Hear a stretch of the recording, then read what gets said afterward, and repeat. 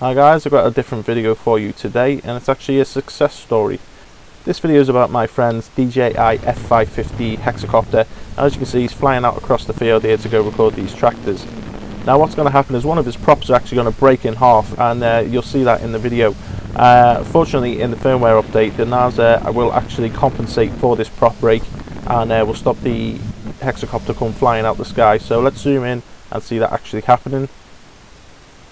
There goes half of the prop there, and you can see all the vibrations now coming because it's actually flying on 5 props instead of 6, and the Naza's recognised that, and instead of it flipping around and going smashing into the ground, ruining all your gimbal and all your little bits and bobs you put on there, it's actually staying up in the air. So my friend's actually realised there's a problem and he's bringing it back, and what actually happens now is another prop breaks and he actually starts flying it as a quad. So you see that when it smooths out now. There you go, now flying as a quad. So in the past this would have gone smashing down into the ground and you would have ruined everything.